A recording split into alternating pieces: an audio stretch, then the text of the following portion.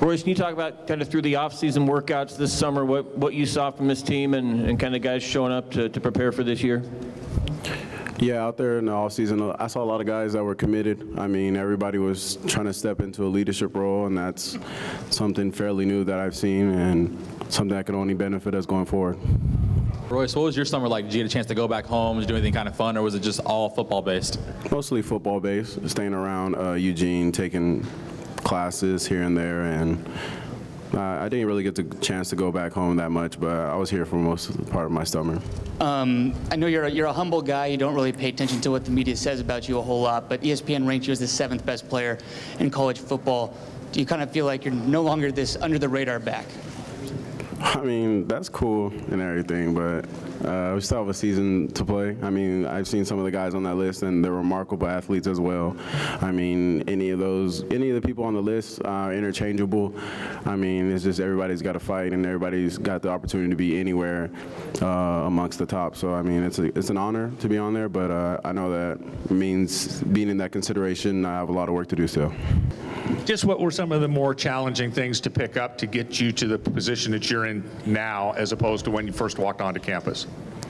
I mean, now it's just a lot of confidence has been instilled in me, and now it's just time for me to pass it down to those younger guys compared to when I first stepped on campus and first fall camp practice. It was a lot of chaos. I mean, but the veteran guys helped me out and helped me get through it, and that's what I'm here for. And now stepping into the veteran leadership role, trying to pass down some knowledge to the younger guys. So obviously, you've probably been asked a lot about, last year, TCU, the Alamo Bowl.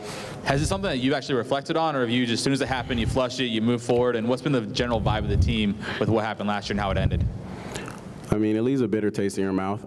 Definitely you try to flush it, but I mean, it's going to appear every now and then. It was on ESPN's top 25 games or something, reflecting on the season, and I mean, it's rough, but it's something you got to build on, and those veteran guys that played in that game got to make it a point to the younger guys that that's never going to happen again.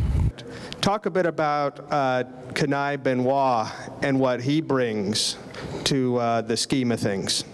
Yeah, Kenai's a similar body type to myself. He's very, very agile and runs very hard. I mean, I think as far as running hard and with a lot of aggression, Kenai's probably the one in the running back room that runs with those pretty well. So he's been here for a while, so he knows the system, and he's also helping me as a veteran teach the younger guys and moving forward, and as far as bettering himself as well.